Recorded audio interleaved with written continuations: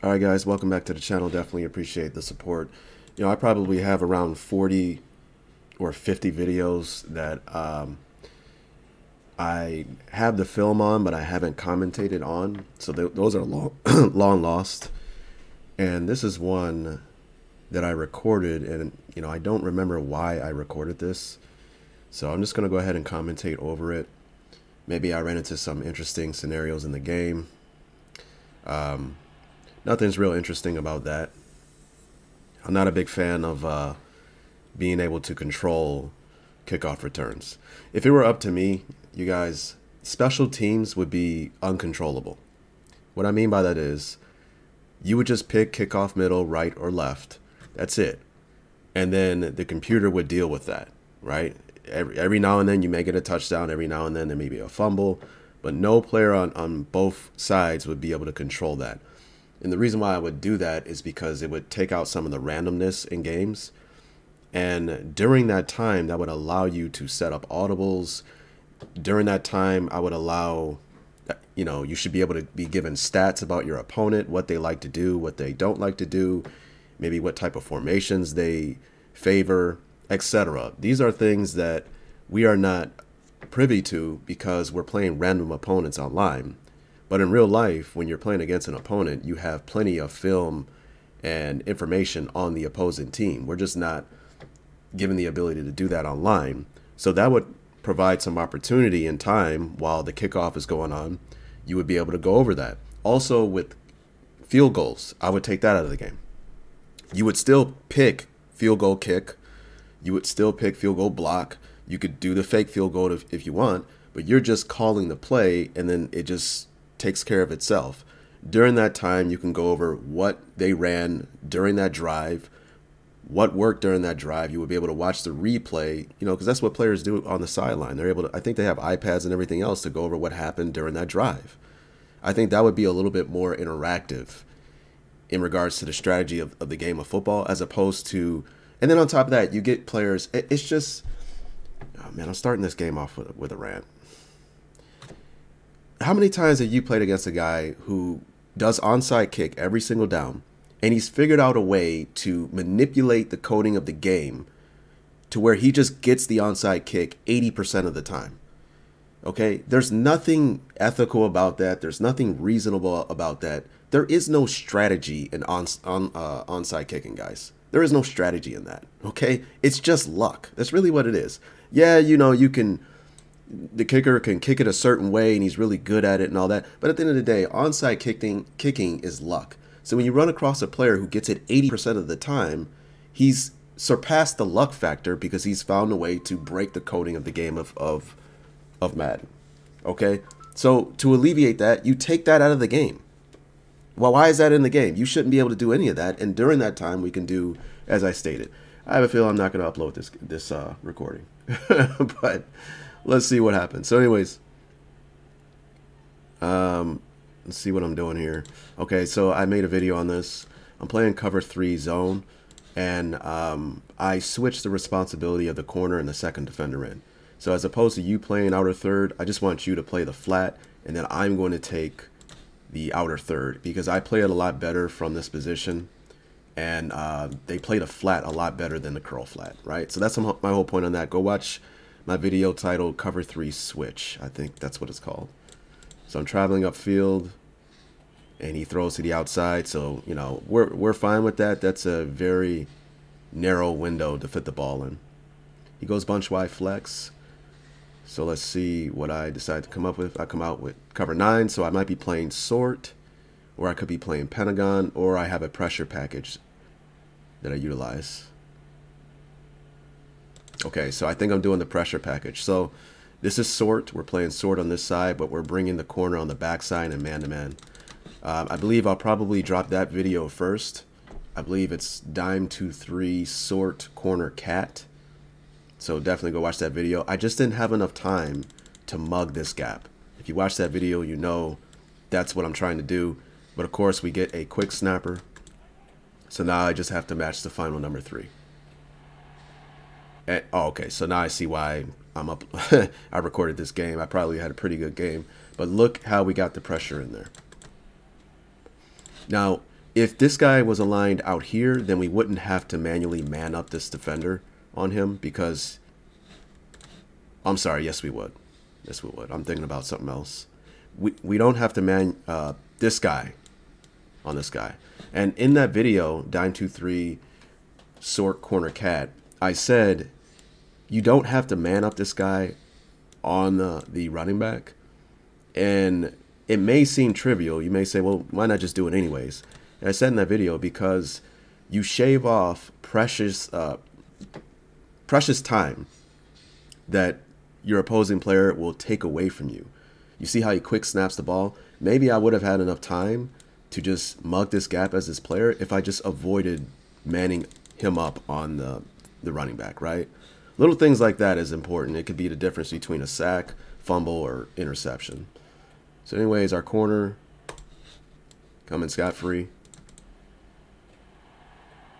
And we get a turnover. So we'll just move this thing along. Let's see what happens. He goes Trey Y flex. I run the Baltimore defensive playbook. And whenever I get Trey Y flex, I run this particular defensive formation. Okay, and I love it. It's called nickel triple. I love it because it's very good against inside zone. Like traditionally, when you run a particular coverage, a defensive formation, a lot of times they run like the over front, where the tight end is here. And I believe, how do they have it? They have the 1, the 3, this guy out here, and this guy out here. So he's not there, right? I'm sorry. The 1 is here. And it's just so much easier for them to run inside zone because they just get a double team on this guy. He pins him, and then he rolls off and gets to the second level, right? And if you're wondering why that is, I believe when it comes to the front, it's set according to the running strength of the formation. You have, okay, so you have a running strength of the formation, and you have a passing strength of the formation. And that's what's very intricate about trips tight end flex. This is one of the reasons why it causes a lot of problems. Usually, a lot of times, like if you run I formation, the running strength of the formation and the passing strength of the formation is on the same side, right? Like you have the tight end, you have him, fullback, back, quarterback, right? And then you have this guy over here, right? Well, the passing strength of the formation is over here because you have 1, 2, okay? But the running strength of the formation is to the right as well, right? Offensive line, tight end. So, you know, the front sets to the running strength of the formation. If you run under, then the 3 technique would be over here. If you run over, then the 3 technique is towards the tight end. The 1 would be on the other side. Okay? Hope I didn't flip that. Well, with trips tight end flex, let's just say this guy was in line here. The running strength of the formation, technically, I believe, so hopefully I'm not wrong on this, is on this side of the field. But the passing strength of the formation is over here. And that's what's most interesting about that. Okay, I hope I didn't flip that. Okay. That's based upon something I read maybe 8 years ago. It just came to me now. Okay. But usually when you run this, a formation, when they're setting like the over front to the tight end, it's just, I don't like because you're only, the one problem about this formation is you are limited in your ability to run the ball. You don't have all types of runs. You don't have a lot of trap, wham, outside zone, and all that type of stuff. And you're forced really to run to one side. That's what's one of the weaknesses of this formation. Okay, yeah, you can run counter to this side, but it's just not as fluent as other formations. But, you know, so it doesn't make any sense to run a front that's weak against some of the limited amount of types of runs that they can run, right? So that's why I like to run nickel triple here, to where you really can't get a double team at the point of attack, and it kind of frees up the second level to make a play on the backer, on the running back. Jeez, I talk too much. It's bad. I like to run the cop check. Go watch my video on the cop check. In that video, I didn't know that you can actually simulate it. I just showed you what the cop check is. And I remember saying in that video, if you could simulate it, you would have to call cover 6. But I couldn't figure out how to do it. And then another channel figured out a way to do it. All you do is you man up this defender on the back, and then you user this player, and there's rules attached to what you need to do. So basically what happens is if this guy goes inside, what's beautiful about it is you're not responsible for, well, you know, I won't go over that. I'll have to make a video on that because this is not looking too well right now. So anyways, I saw the tight end going up the field. I tried to top the route, and that's just completely my fault. I would say, you know, I'm pretty weak in the user department. Usually, you know, I'm not really bad, but I've noticed lately I've been playing pretty horribly. And there's another one, right? I think I was supposed to hold the seam a lot longer than I did. There's no need for me to overtake this so soon. But he just made a great play. Because if I would have took the seam up the field, he would have just ripped it into that post. And that's one of the things I don't like about post defenders in cover 1 and cover 3. That safety, they play it way too conservatively, right? Like, I know you're supposed to be conservative when you're playing those type of coverage as the deep middle safety, but I would like for them to be a little bit more aggressive than how they are coded into the game. Right here, I can tell it's 2-man. So, okay, this is the play I always come out in first, and I'm probably going to attack here.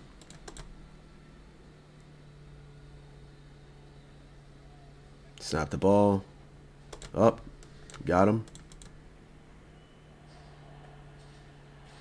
Go watch my video on Z Shallow Cross. I believe I have a video on that. No huddle. So he audibles out. I really don't know what that is. So, okay, that makes sense. That's why I checked into the run. We can get a double team here. Peel off and get him.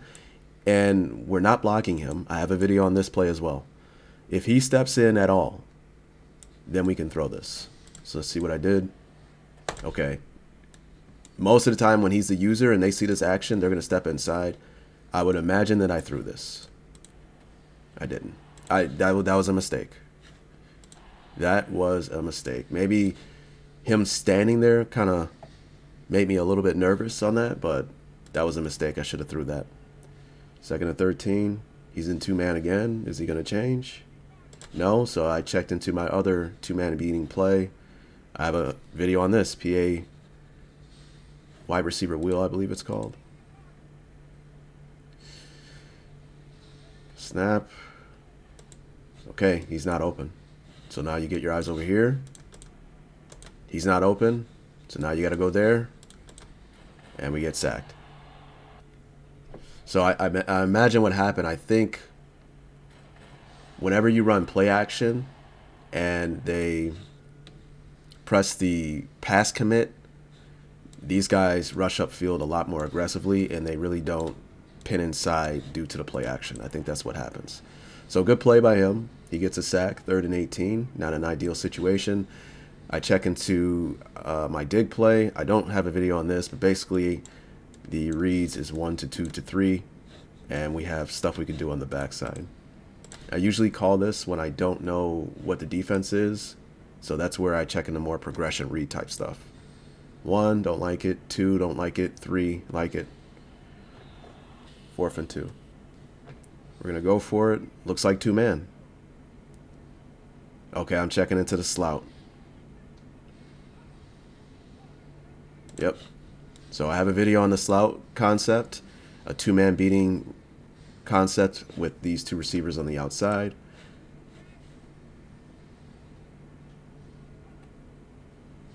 Oh, there it is. Mistake. What was the mistake there? Why did I record this video? This is horrible. I pressed the X button like a dummy, right? And you know what? I probably did it because I just want the first down. But had I have pressed square, that's a touchdown, right? So I don't know what he did with his safeties because they are just widened to hell here. But this was a touchdown. So, yeah, it's funny. You see 3 for 3 and all that, and I think I'm playing like garbage, right? It's horrible. This looks like a cover 0,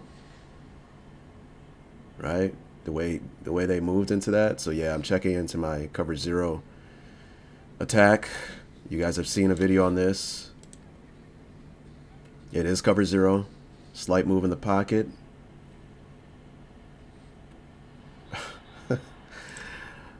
I forgot to switch Reggie Wayne and Marvin Harrison. Usually I have Wayne on the left and Marvin Harrison to the right. That's what Peyton Manning that's how they used to play it. I like Reggie Wayne running the post pattern a lot more than Harrison. But we just got unlucky there. He dropped the ball.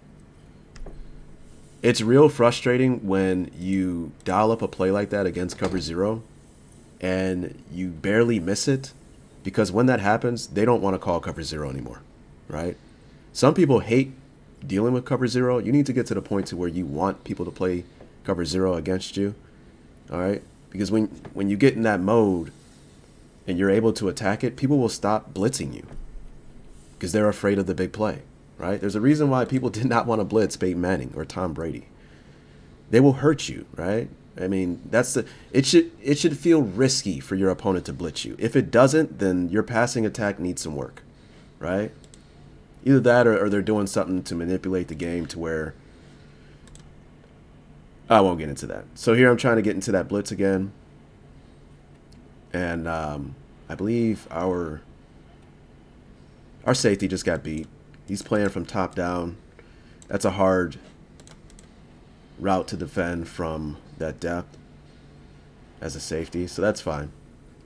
Nice play by my opponent. He goes a slot, so I go nickel 3-3 odd. I made a video, I wonder if I'm going to drop that first, on dollar and personnel groupings. So this is what I mean. Against this, if you want to match up across the board, you would play like 4-3 or 3-4, your base stuff, okay? Because that's where you would get linebackers on tight ends and backs. You would get corners on wide receivers, right? There's a reason why you don't want to play dollar against something like this, in theory, okay? But this is where I'm going to play nickel. So nickel is where 2 backers, 5 defensive backs, 4 defensive linemen. We'll just say 4 linemen. Oh, no, nickel 3-3 odd. So 3 D linemen, 3 backers, and then 5 defensive backs.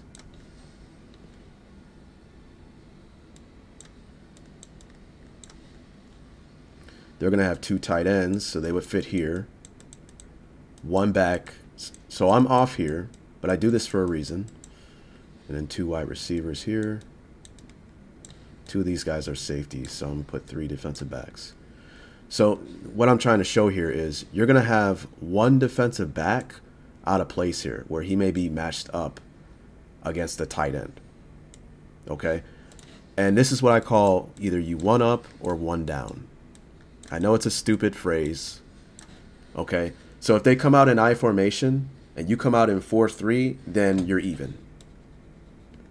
However, if you come out in nickel against I formation, then you're playing 1 up. In other words, you're going to have a nickel defender who may potentially be matched up against a tight end or a back, right? Okay, there's advantages to that. The advantage is if they throw it, well, you have a nickel against a tight end as opposed to a receiver, or a nickel defending a back running a route. And obviously the defensive back will be a lot better in space defending him.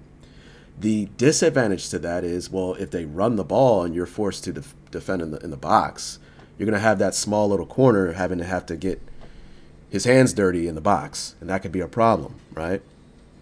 Now, if you can 2 up, that's where you're playing dime against like I formation, and that's something I don't ever do, right? Because now you get 2 defensive backs who will be matched up in the box against tight ends, and that's where you run into a lot of different issues. Now, 1 down would be something where the opposing team comes out in 4 wide receivers, and then you come out in nickel, right? What's the problem with that? Well, now you have a linebacker matched up against a wide receiver, okay? Or maybe they come out in 3 wide receivers, 1 tight end, 1 back, like a single back formation with a slot receiver. 1 down would be, well, I'm going to come out in 4-3 or 3-4. Now you got a linebacker matched up against a wide receiver, okay? So what would be the advantage of doing that? Well, if they're going to come out in, I'm so bad at this, guys. 1, 2, offensive line, tight end, 1, and then you got the quarterback in the back, right? So this is a single back type formation, right? And you decide off defensive lineman, you're going to come out in the 4-3. So linebacker, linebacker, linebacker, corner, corner, safety, safety. All right. Well, this is you one down. You didn't match the personnel. Matching the personnel would be to come out in nickel, because you would have a corner here matched up against the wide receiver. But you one downed it. You came out in base personnel, and what's the problem? Now you have a linebacker in space against a wide receiver. That is a mismatch in favor of the offense if they throw the ball. However, if they run the ball, this is an advantage for you because you have a bigger player, and this guy's going to have to be involved with blocking you, and that's a matchup advantage in your favor, right? So now I hope you can see where I'm coming from. There's a point where, hey, I want to one down this guy because he comes out in single back with the wide receiver in the slot, and he loves to run the ball 80% of the time from that. Well, I'm going to come out in 4-3, right? So my linebacker can just dominate that wide receiver on the outside, and we have an advantage on the edge. Or I may one up a lot. I do this a lot too, where I notice a guy comes out in I formation or 3 tight ends, and he's always throwing it from that formation. That's when, okay, I'll come out in nickel or dime. And now I have an advantage in the passing game because you got 3 tight ends going up the field, and I got defensive backs all matching them, right? I'm pretty bad. This is an example where I almost never like to base a line, but I found I actually love doing it when I'm trying to blitz, because I like to disguise the fact that I'm coming from depth, and it surprises a lot of people, and we do get a lot of big plays while doing that. Here I'm probably playing the cover 3 sky switch deal. I am. He tries to make a play. We didn't get there. I'm doing it again. And I think my opponent is just rushing his throws. Good for me. So here, usually when I see this, I'm playing cover 2 match. So I imagine that that's what I'm doing. But I threw in a wrinkle. So this is cover 2 match, but we're kind of going to run a creeper blitz with it. So I take the middle player and I blitz him. And what that does is, because he's not in a mid-read, these guys will match on the back end. I always turn these guys to soft squats here in cover 2 match. But we need someone to match the final number 3. So I'm going to take a defensive end or someone who's supposed to rush from the first level and match the final number 3. So go watch my video on creeper blitzes, and you'll get a little bit more acclimated with what it is designed to do.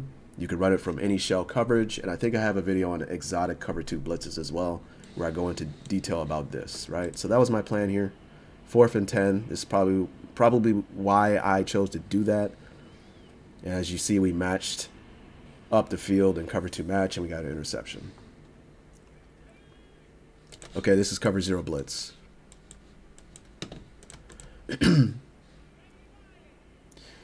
So I got to tell you, when guys play against me, like, I'm the most strong when you don't disguise coverage. Okay, it's almost like stealing money, right? Single high, so I check the curl flat. Like, offensively, I feel like unstoppable when you don't disguise coverage. The problem with Mutt is everyone stays in base line all game, right? So you can't really read the defense pre-snap. What I don't like about Madden in that regard is the risk reward for base aligning is not in line with the way it should be. There are disadvantages for disguising coverage, people being out of position, but you can't be punished to the degree that you should when it comes to disguising coverage, right? People just come out and base align all day and they're fine. It's one thing I don't like about Madden, but it is what it is. Snap the ball. Okay, I'm reading this player the whole time. I already knew I was doing this. I could tell. He determines where I'm going to go with the ball. Go watch my video on the Hank passing concept. I go over this in single high. So when he branches out like that, I knew I was going there. I probably just wanted to wait so he can kind of get outside a little bit more. You can see on a simple little curl pattern, a flat pattern, we got a first down and a big play. We started at the 1 yard line. Okay, I can tell right here that this is cover 3 cloud. Okay, for whatever reason, the game has it to where these guys stack each other in cover 3 cloud. It's so stupid, but it is what it is. And I think what he probably did was base a line to get the safety back to where he's supposed to be. But I already know the coverage now. I know that you're rolling this way. And this guy's the flat. Hook to curl. Hook to curl. Curl flat, right? So one way you can attack this is curl flat. See if I did that. I did, right? So I could just read this player here. All right, I'm going to the flat. I can tell you right now. Hopefully I'm not wrong because I would look stupid. Yep, that's where I go. Simple little flat pattern. We pick up like 15 yards. Okay, this looks like cover 6 maybe. I'm not really sure. No, but then he audibled out. I imagine I probably ran. I did. All right, so since it's a soft box and I don't know what's going on in the back end, I decided to run. And while I'm running, I could look at the safeties during the run to see how they rotate. And that will tell me what this alignment, shift, and all that, what this actually was. It looks like, I don't know what he's doing. That's annoying too. I ran into guys, I think they key off on, hey, this guy knows what I'm doing. So you get the kind of like corny stuff where they just audible back and forth. Like, not, he wasn't as bad, but I mean literally back and forth, where the players are just moving. It's just, it's stupid, but it is what it is. So I don't know what he's doing there. So it looked like he was trying to roll to the post, and he was rolling to the post. So maybe that was cover 3 cloud.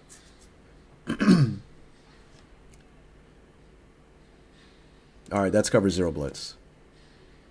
That is cover 0 blitz. However, the way he moved like that,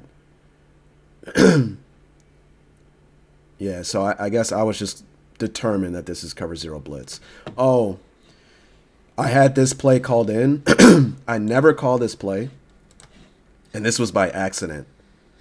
I wanted the wide receiver post, and then I noticed I got this instead, and I was pissed. I'm like, oh, great.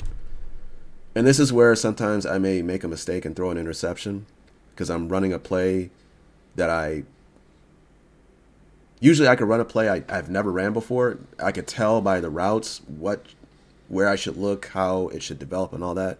This is a play that really doesn't make any sense, right? I think we're running against the one coverage it would be good against, cover 0. So that's kind of funny, right? You would want to, with him off, probably throw this hitch. And I just don't know how this route really runs. I had a video on this play. I remember we run the whip out, and this is like the 4th read against cover 4. I'm kind of a nerd for me to remember that. That's kind of sad. But let's just, so I kind of know how the route runs. I think I threw that too. Yeah, so he actually ended up in some type of zone, I think, on the back end. And he's going to curl right into this window. So I kind of lucked out there. I mean, 3 routes going against like 7 in coverage, and he turns into the void there, which is great. So, of course, running inside zone against a lot of players, they have these corny little, I'm not knocking anybody that plays mud or anything like that. Anytime I say corny stuff, I'm really knocking the developers. But it's mud, so I can't. I mean, who am I to complain? This is what I just, the whole Pikachu, Pokemon ability stuff. It's just, I don't know, man. Like, if I really wanted to, guys, I could tell you right now. What I would do, you could run a nickel wide. Like a wide 9 defense, go to your abilities and put inside, like whatever the abilities is to where they stuff inside zone. And your front would be literally unstoppable, right? Because I believe they have, Pikachu abilities where they just dominate inside zone runs, okay? Because when you get wide 9, I would like to run inside zone because these guys are so wide. We get a double team and peel to the second level and etc. But if I could put an ability on you to where you just dominate against inside zone, well, then I could run a front that's weak in my eyes against inside zone. But then I can kind of cover that with Pikachu abilities on these 2 defenders. So I'm telling you right now, like you can come up with a whole bunch of stuff in MUT. I just refuse to do it. I'm not, So one of you guys said, you should put your deep knockout KO on your corners and stuff. And I told him, bro, hey, You know, I know, but I just can't bring myself down to do it because it's just kind of corny to me. I mean, yeah, some players are good at knocking out the ball, but the way Madden does it, it's so unrealistic, man. I've seen it where this guy's in deep zone, we run him off, and I have someone coming under it, and I throw the ball, and the second the input is used of me throwing the ball, he whips around and jumps it, and then just knocks the ball. It's just not realistic, man. It's so stupid. I just can't do it. I just can't do it. But, you know, I'm not knocking anybody that does. It's a video game, but you know, I just can't. So here I ran curl flat.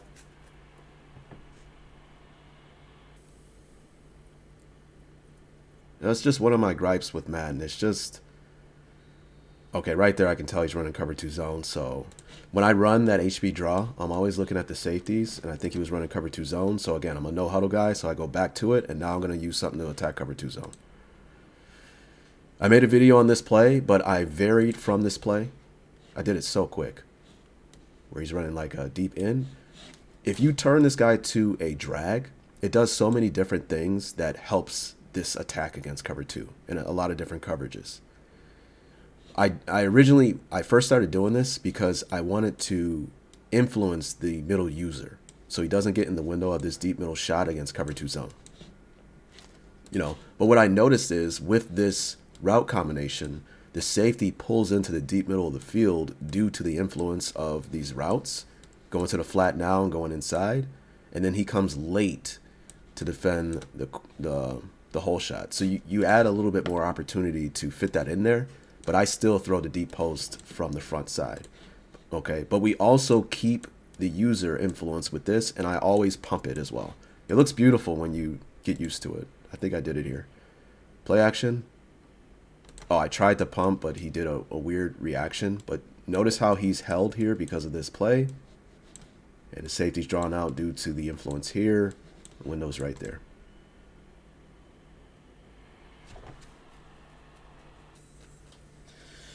All right, man, we need to close this out. This is pretty bad.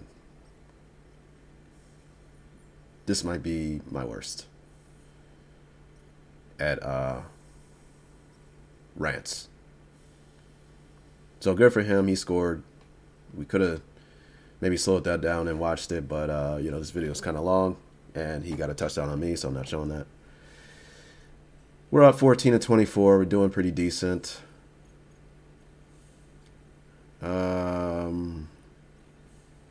This guy. Oh, I remember this. I remember this.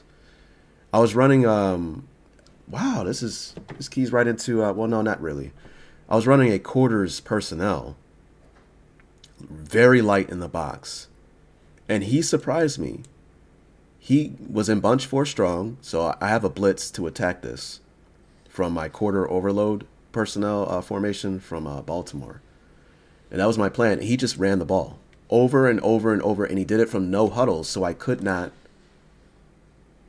change the personnel. I would have to call a timeout, but I didn't want to call a timeout. I don't want to use my timeouts. Kudos to this guy. This guy was doing a very good job here, man. He ran it every play. And I just didn't want to change out, you know. It was like, oh, 5 yards, oh, 6 yards, oh, 5 yards. But that's what, you know, that's great for running the ball. And as you can see, he was just coming down the field. He finally threw it. So, you know, solution to that, you don't want to call a timeout. Dummy, I should have just ran into a guy and got a false start. I mean, he's going to get to 5 yards anyway with the run. Run into him, get a false start, and then change personnel, right? But that's me being stubborn and not thinking and being dumb. But it is what it is. So he scored. Good job on him, man. Very good job. Okay, this is cover 2 man again. Okay, looks like he checked in the cover 2 zone. So I can tell you right away, I could stay in this play, but what I checked into PA tight end wheel, the same thing. Same thing. Fake, snap, pump. Look at the pump there.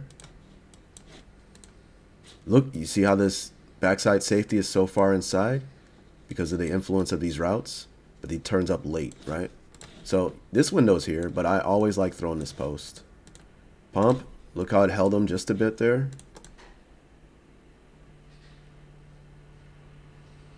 Oh, I remember why I recorded this. Now I remember. I remember. So I'm like, I'm going to win this game, guys. I'm going to win this game. Pretty cool. And then... oh, man. I'm like, please just don't do this to me. Don't do this to me.